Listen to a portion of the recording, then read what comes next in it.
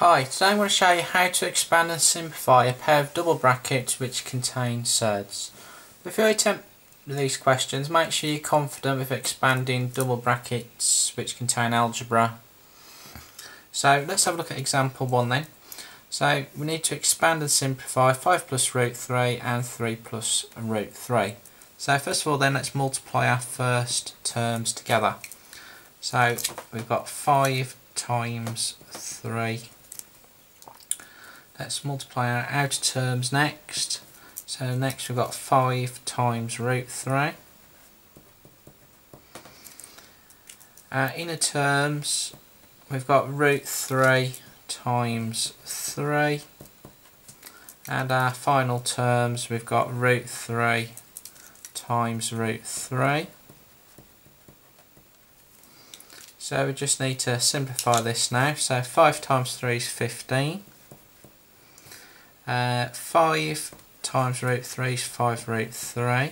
Root 3 times 3 is 3 root 3. And root 3 times root 3 will just give you 3. So what we can do next is add together the integers. So 15 add 3 is 18. And we can also add together the surds in the middle. So 5 root 3 add 3 root 3 is 8 root 3. So let's move on to example 2. This next one is much harder. So we've got 2 plus 2 root 7 and 3 minus 5 root 7. So again, if we multiply our first terms together, so we've got 2 times 3. Next multiply our outer terms, so we've got 2 times minus 5 root 7.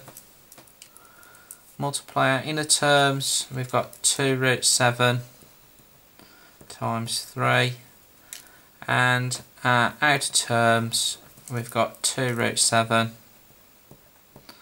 times minus 5 root 7.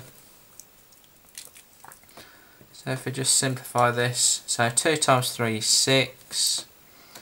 2 times minus 5 root 7 will be minus 10 root 7.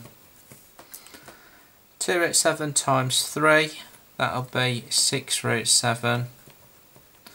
And the last term is going to be a little bit tricky. So if we multiply our whole numbers, 2 times minus 5 is minus 10.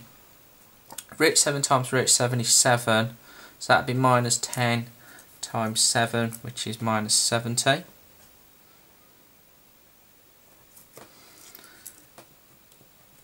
So we just need to now simplify this again. So if we take away these integers, so 6 take away 7, that would be, so 6 take away 70 would be minus 64.